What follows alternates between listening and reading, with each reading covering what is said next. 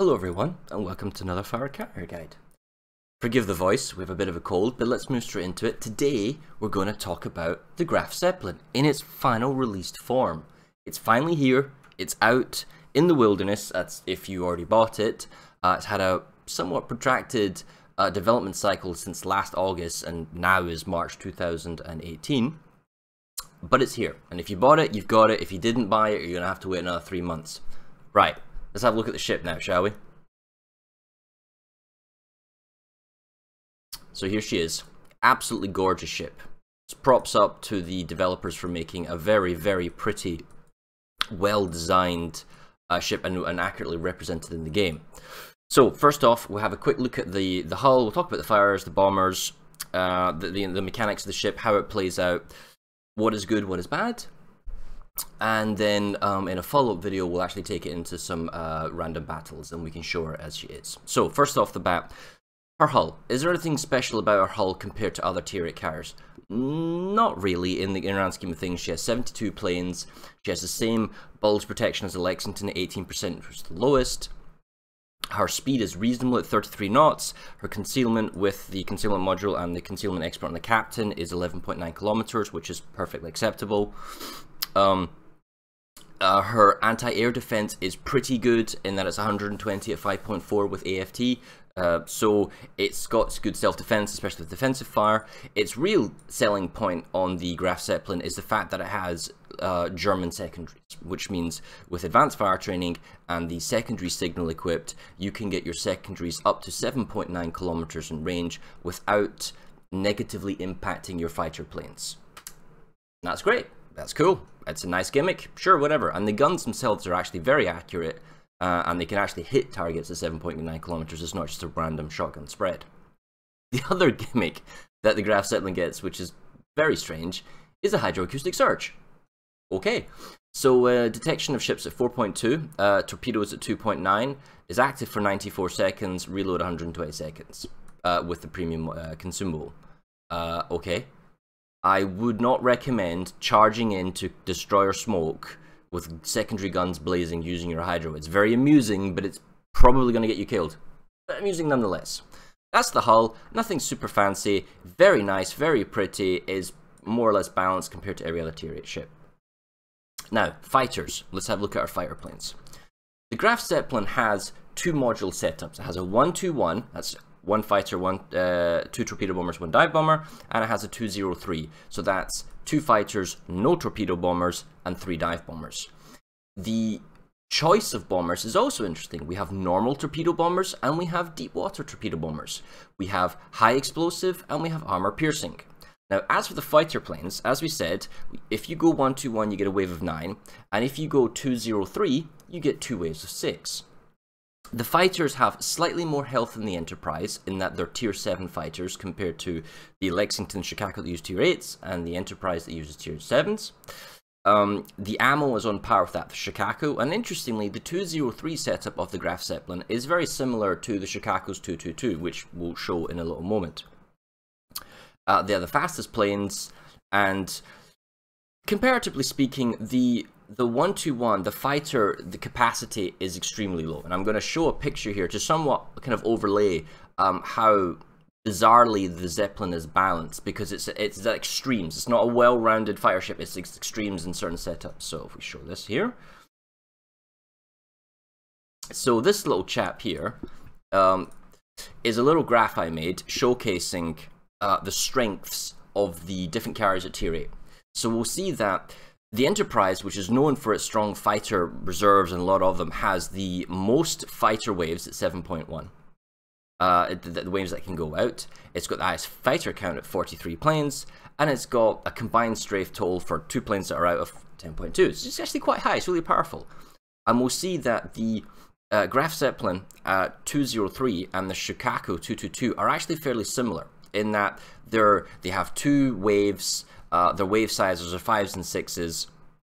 We can see that the total fire waves are more or less the same. The fire planes are 24, roughly the same. The wave damage when they strafe is almost the same, and the wave HP is slightly more for the Graf Zeppelin because it has a 6th plane.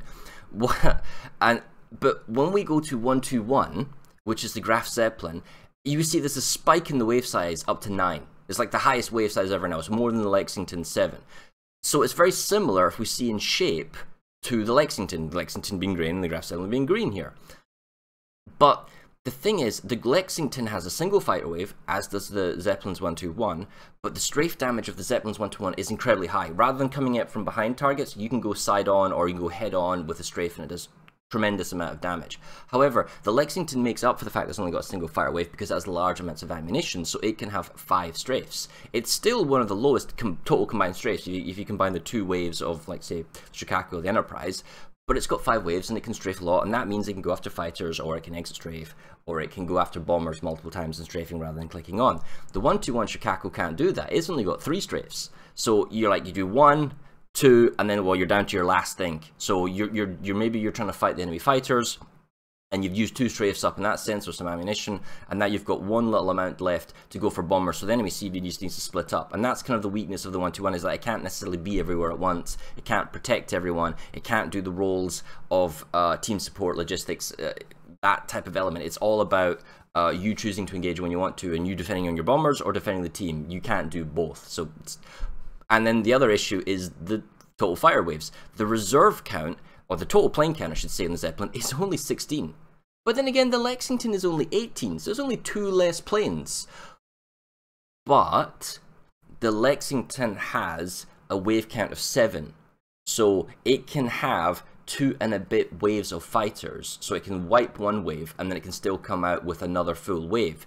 For the Zeppelin, however, with a wave size of 9, once you lose that wave, maybe you get a bad strafe, maybe you're engaged, maybe someone uses defensive fire in a tier 9-10 game, whatever reason that you lose that plane, you then only have a second wave of 7 planes, and that's it. You're totally out. You're dry. So it's very, very careful of how you use your fighter planes in the 121 setup.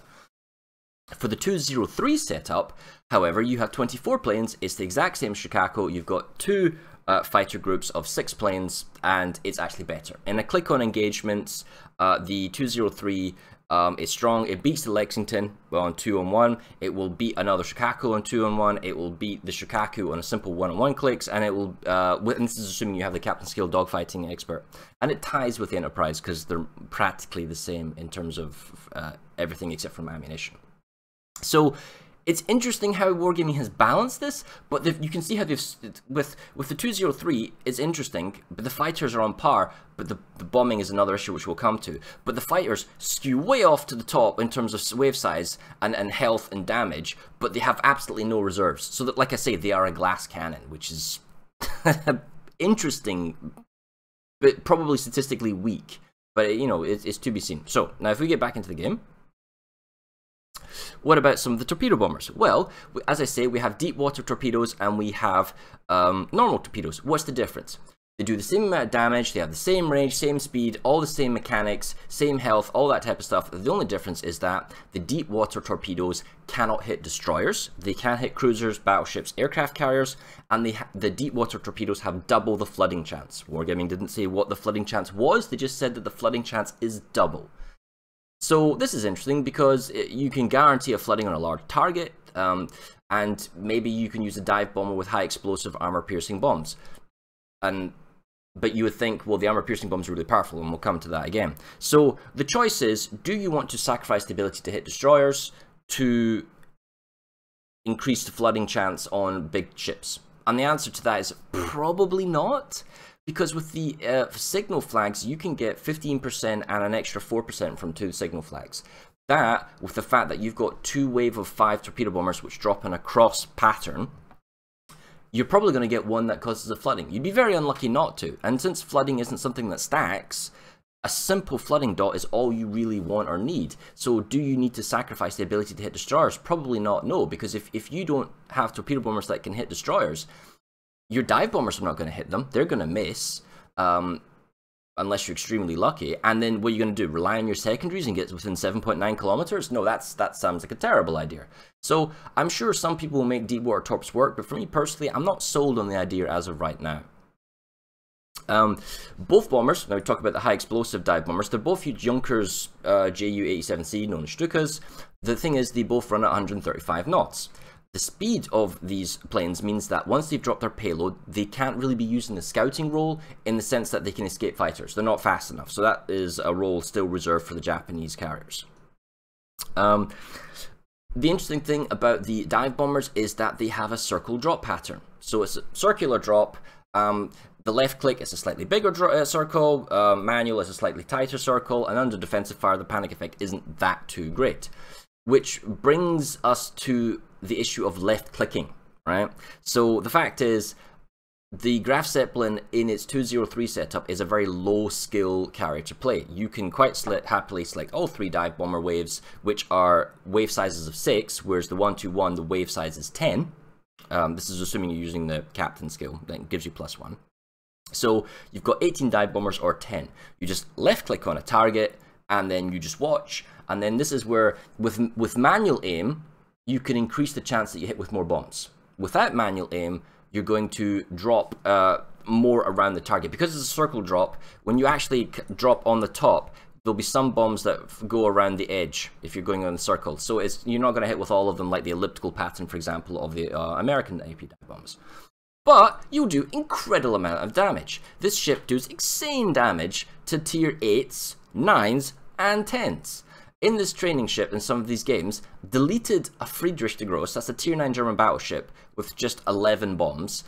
With 14 bombs, I did 79,000 damage to a Kurfürst, that's the tier 10, and it still does 50,000 damage to Yamatos and other things, so the damage that you do is dependent on A, RNG, how many bombs hit, and B, the type of bomb hits you then make on said ship. So it fluctuates a lot. Unlike torpedoes, which are consistent damage, dive bombers, you're going to have spectacular games, which people are going to cry about on Reddit saying the ship is OP, which it is in that sense when RNG is generous. And then you're going to have games where you have pathetic damage, or drops where you do no damage whatsoever because the bombs didn't hit the right target, or they didn't hit at all, or they just didn't do the right amount of damage, or didn't get the right penetration hits when you hit them. So it's kind of all over the place there. But it is very easy to use, and that's why you'll see lots of people really enjoying this ship, because you just left click with it. So the ship statistically is weak compared to the other aircraft carriers, and by that I mean 121 can't do the same air control. It can do, with the 10 wave of dive bomber, it can do a lot of damage, it's very powerful. With the torpedo bombers you can go have multiple targets, but the issue comes down to air control. It's okay against the Lexington because they have reasonable fighter numbers. It is okay-ish against the Shikaku in 222, because your one fighter can muscle his and you can get a temporary advantage to bomb. But against the Enterprise, he can completely lock you out because of his fighter reserves. And it's a very difficult kind of mechanic in that sense. But your strike potential is extremely high. But it's still, as I say, statistically weaker. And it's not viable 1-2-1 for any form of competitive or ranked, because you don't have any staying power. You don't have the extra fighter planes. You don't have that air control, the air denial of sighting, that type of stuff. And you don't have the bombers to then go and scout themselves. You're basically just bombing with this thing all the time. Maybe you can use the dive bomber after a drop and scout with it, but it's not going to escape any fires because it doesn't have the speed. So statistically speaking, it is weaker in that sense. But because of the sheer striking capability of the dive bomber and the fact that the torpedo bombers themselves also do the highest damage at 10,500, it is a very, very powerful ship. In terms of how you would classify the ship, the Enterprise is kind of fighter-based, the Shikaku is kind of a balanced type ship, the Lexington is kind of more bombing-focused, and the Graf Zeppelin 121 is very much like a glass cannon. The Graf Zeppelin 203 has the same fighter strength as the Shikaku, but it doesn't have the cross-dropping capability of the torpedoes, it doesn't have the opportunity to flood, and if you're using armor-piercing bombs, which realistically that's what you probably want to do because they do the real damage, and you can use high explosive if you want, but you're not doing the same amount of like immense destruction, well then you don't have a source of fire, so you're not doing any sort of dots. And that's what the Japanese Shikaku can do. It has the same fire control, but it has the cross-dropping torpedoes and the fire and the scouting of the dive bombers, but it doesn't have that insane alpha strike the Graf Zeppelin gets. So statistically the Zeppelin is weaker in a supportive role, but as a straight-up attack, it's insane. It's absolutely crazy. And that brings us to that left-click adventure type thing. If you're thinking about ranked, 203, bizarrely, is probably actually quite viable in ranked, because in the last ranked season, if it was tier 8, we were using the Shikaku for a DD meta, but the meta shifted towards the Enterprise because the Enterprise was better at killing battleships with its AP bombs, which are nowhere near as good penetration-wise as the Graf Zeppelins, but they have the elliptical drop pattern so you can more lively hit. But the point is, the Enterprise has more fire planes, can do more air control, and can kill the battleships more easily than a Shikaku can. And since the the meta of the tier 8 at that time was 3 to 4 battleships every game, it made sense to play the Enterprise a lot. So if the tier 8 meta came back again and we played another ranked season, 203 Zeppelin might actually work, because unlike the Enterprise where you have to approach at a certain angle to do an elliptical drop to get the maximum of damage, Zeppelin bombs can come in any direction with the circle drop, and you just left click on a battleship, boom, deleted, gone. Just one thing. And you've got 2 fighter planes that can viably contend with the Enterprise, because the Enterprise fighters beat the Shikaku fighters in a click engagement, so the Shikaku has to micro more and barrage, whereas the Zeppelin fighters, when they click in the Enterprise fighters, are far more balanced in engagement, and no one necessarily wins. So in a long game, yes, the Enterprise will win out because of its extra plane reserves, because of its hangar capacity, but usually ranked games don't go that long, especially if you're deleting battleships left, right, and center. The vulnerability, though, of the Graf Zeppelin 203 is it can't go off destroyers. I've tried dropping Khabarosks, manual dropping when it's stationary, auto dropping. I can get no hits, 1 hit, 2 hit, no hit, no hit, 5 hit. That's the RNG that you get with this thing. And then with the HE bombs, and it's not accurate to hit small targets. So in a closing thought, the Zeppelin is really enjoyable to play, but it's messily balanced. It's like, as I was showing with the fire stats, certain statistics about this thing are off the chart, absolutely and crazily off the chart, but other statistics about it are very weak, weak in scouting or weak in fire capacity, that type of stuff. So it's a very easy ship to use. It's left clickathon. You can learn to use it, and then you can use the other kind of setup. You can use 203 for a while, learn it, and then maybe use 121 and practice your strafing skills or something, or practice your torpedo bomb skills. So in that sense, it's good. But you are somewhat RNG dependent. RNG will dictate on the matchmaking that you get better targets, and will also dictate when you dive bomb how much damage you do. But you can literally left click your fires to engage the enemy fires, group up your dive bombers, left click on a battleship, and just watch it delete. And you can even go after cruisers as well. I've seen Neptunes and Minotaurs and other cruisers that are also deleted. So you just find the best target, left click, boom, and it dies. And then you can just eat a burrito while you watch it happen. It's insane. So it's a very good ship, but it's also highly disappointing. You'd think with like 6 months of balancing work going into this, and the myriad of options and other ways they could have balanced the ship, like the drop pattern that is circular, which is cool, perhaps slightly tighter like the Kaga, or using not 121 but 221, millions of other options that could have been done and have been reviewed by myself in the past. That's not the way Wargame have gone. They've used a Graf Zeppelin. The end result is, what is this? This is a Nikolai. This is an incredibly powerful OP, pay to win, whoever you want to call it. It's an extremely powerful ship. And just going into random battles and engaging things, you do insane amount of damage, and you can just delete people. It's not fun for them, it's fun for you, but you're destroying someone else. It is extremely, extremely powerful. And if you're a good player, you can mask its slight deficiencies, and it's insane. It's absolutely crazy. That means you're less reliant on RNG, so it's very, very powerful. And I'm somewhat disappointed in that, because I was looking for a balanced ship that would be good and competitive, good and ranked, and maybe good in randoms, like we have somewhat with the Shikaku and the Enterprise. But that's not what it is. It's just an extremely powerful bombing ship, a little bit on RNG, bordering on Nikolai levels of just sheer destructive power. Will I play it a lot? Yeah, it's extremely fun, but it doesn't exactly fill me with confidence for the upcoming rework on how they're kind of doing the carriers, because this is essentially a left-click adventure if you want to get the most out of it with the minimum effort, and that has me concerned. But otherwise, thanks for watching. Go watch one of the following videos now where we take this into random battles, and I hope you enjoyed. Goodbye.